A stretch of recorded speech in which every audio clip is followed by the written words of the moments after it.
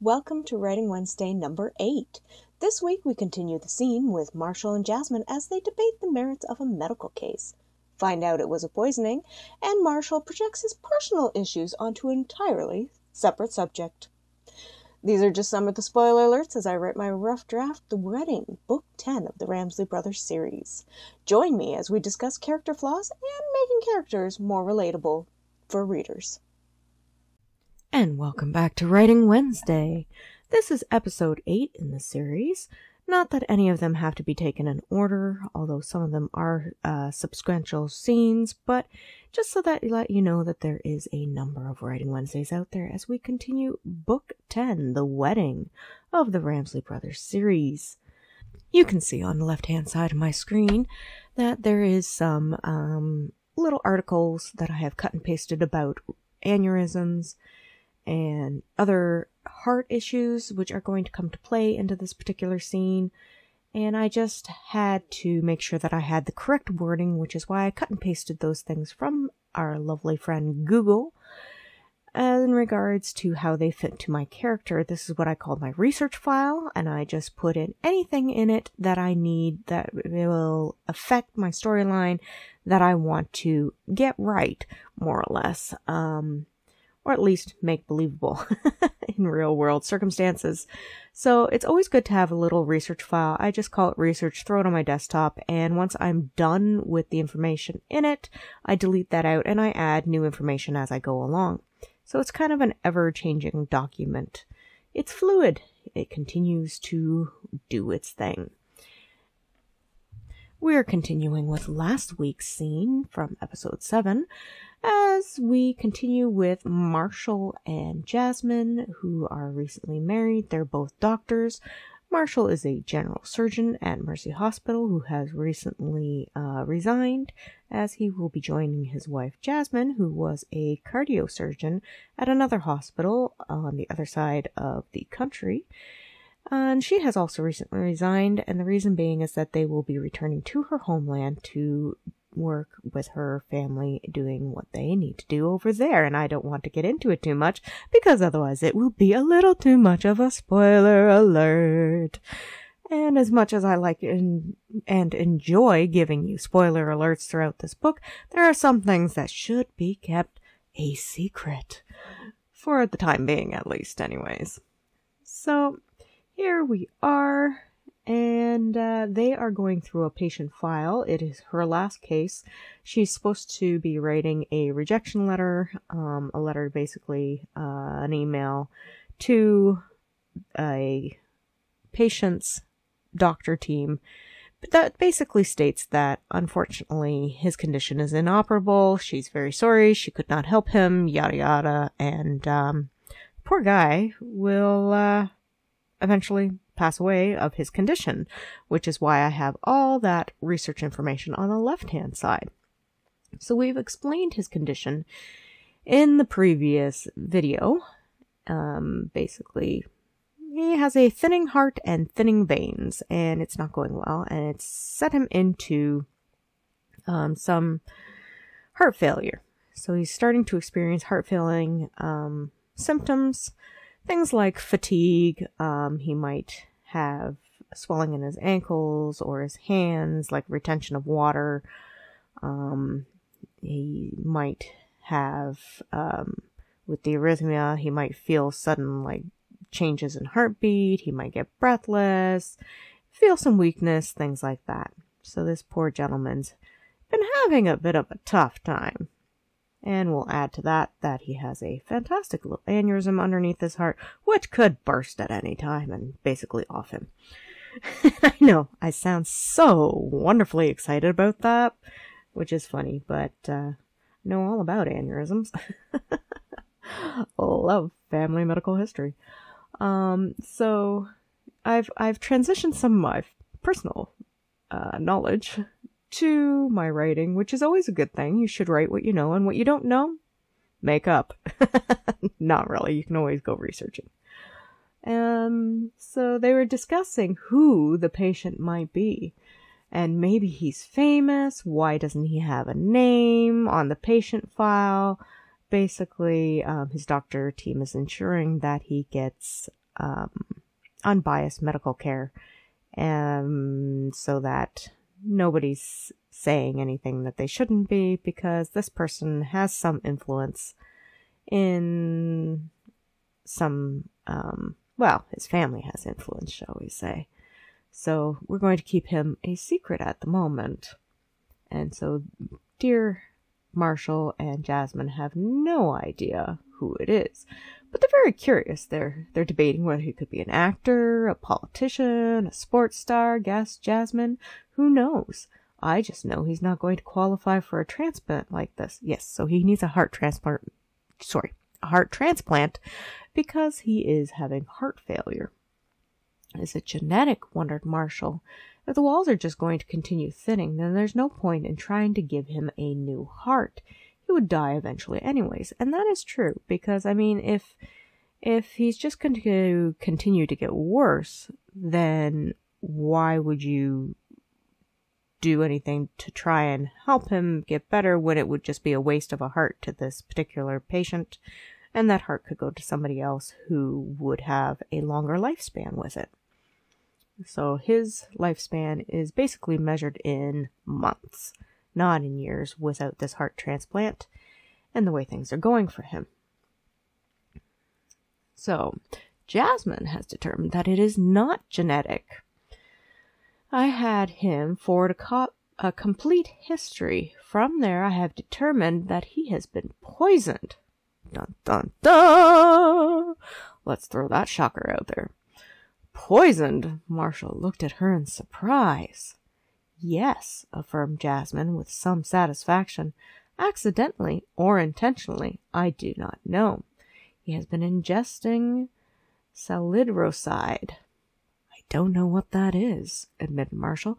Neither do a lot of people, and I did not either before I began my research. But I knew that I needed an herb that would work and do the side effects, and especially if it was consumed over a period of years, might get a person to this state of health, which in my fictional world it has. So this is actually completely possible, which is fantastic. And again, like I've said in the past, it is work fiction. If you have to, make up something new, as long as it fits your story. You can't be entirely unrealistic, but you can always put it in something new, because new things are being discovered all the time. Fun things. So it's an herb, clarified Jasmine. It was in a tea he was taking for depression and energy for years. Traditionally, it's used in Chinese medicine. More lately, it has been studied for positive effects of reducing myocardial ischemia with mixed results. The guy's tea is killing him?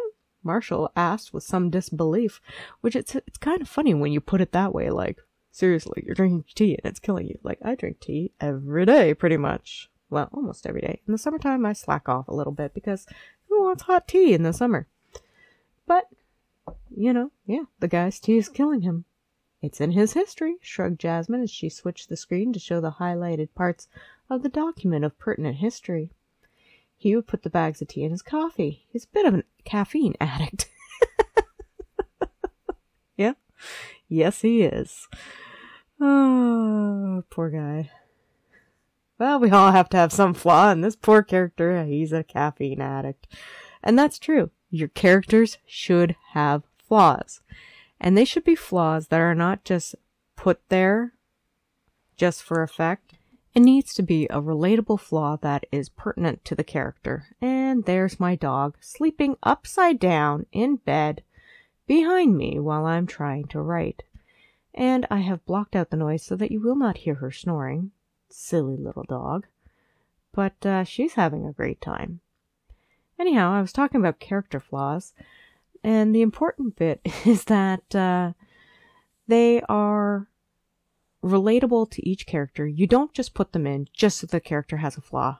Because if it's not part of something that is pertinent to the storyline, then it just feels really forced and silly and unusual. And if something is forced, your readers are going to notice, and it's going to just feel kind of discombobulated. It's going to feel like it's not working.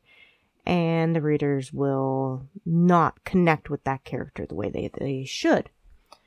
So, and back to writing here.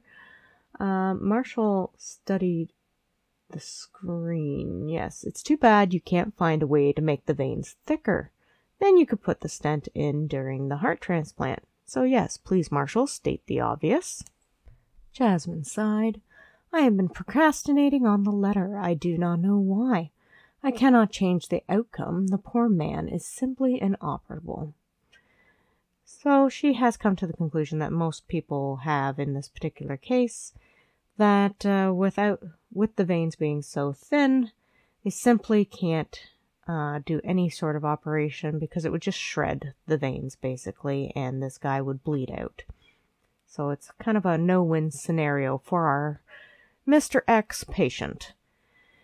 Maybe, muttered Marshall, because Marshall is Marshall, and Marshall always seems to think that there is a solution to everything if you just think about it and apply it, and, he's very confident, has a little bit of too much pride in some ways, but mostly very confident, because he's lived a bit of a charmed life.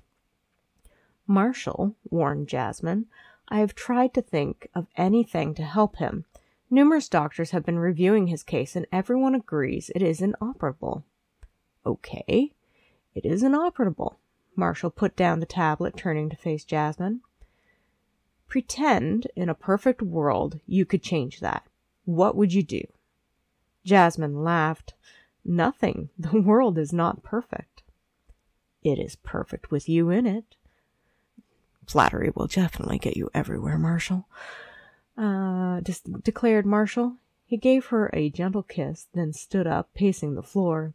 Now, you have no budget, amazing hospital staff. I shouldn't say no budget, I should say unlimited budget, so we're going to have to go back and fix that.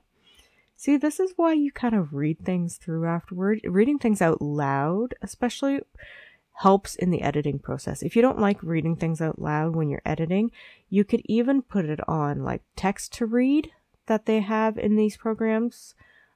Microsoft Word even lets you pick your voice. So if you like to prefer to who you want to listen to, you listen to them.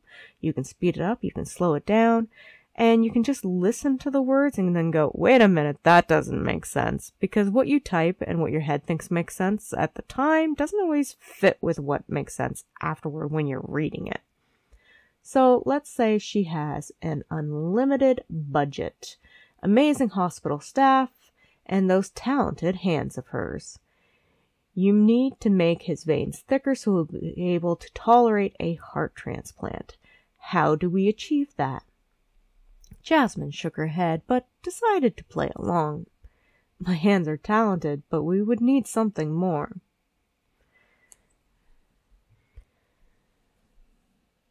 So here I am,